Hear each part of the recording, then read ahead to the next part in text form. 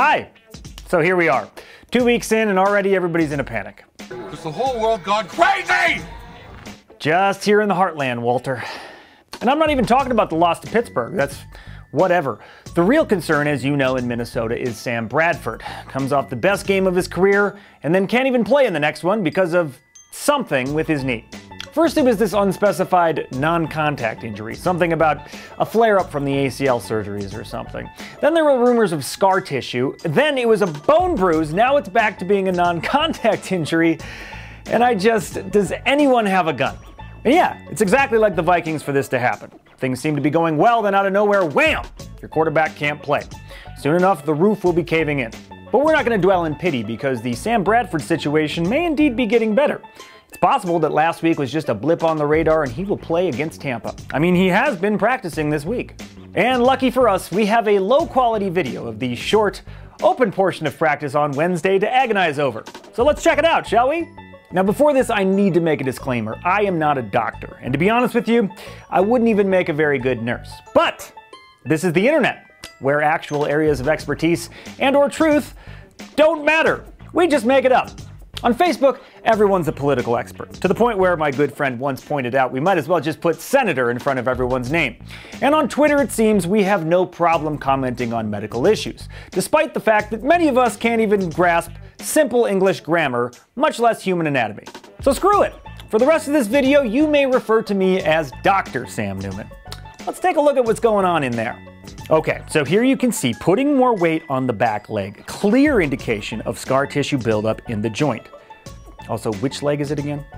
Ah, yes, right there. You see him clearly favoring the fourth metatarsal, a good indication of lack of mobility in the, okay, and we see, okay, there's gonna be another drop back, and see how he sort of shifts his weight to the other leg?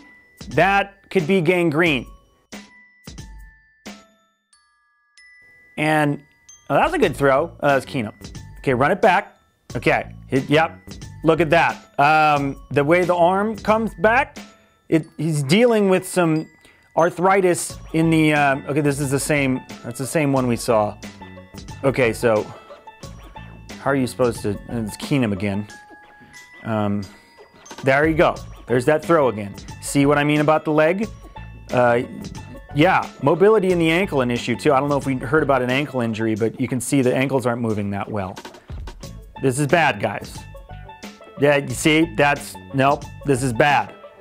No, see, this is worse than people are saying, you can see. No, the truth is, none of us know what we're talking about, and this guy sure as heck isn't tipping his hand.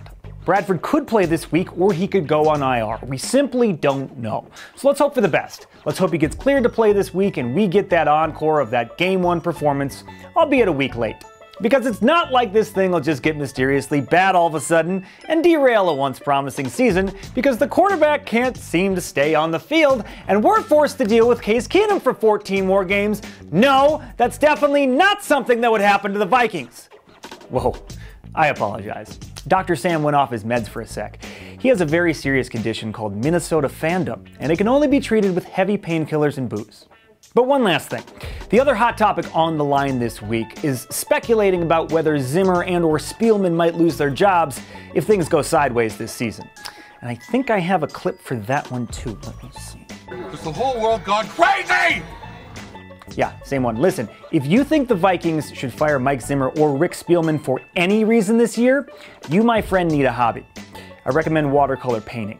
I know it hasn't been Lombardi trophies galore, but one of these guys has assembled a top-notch NFL roster by any metric, and the other one took a bottom feeder to a division championship in 2 years. These guys have acquired 2 promising quarterbacks. It's not their fault they keep having knee-related bad luck. A lot of teams around the NFL have it worse in the coaching and personnel departments than we do. And if you want to bitch about how Trey Waynes hasn't exactly turned out how you'd like, that's fine, but you better also be saying thank you for guys like Danielle Hunter, Everson Griffin, Stephon Diggs, and Xavier Rhodes. And oh, by the way, a rookie class that has the look of one of the better ones in the last 20 years. So just chill on that stuff for a while. And if the season ends 3-13, then you can come talk to me.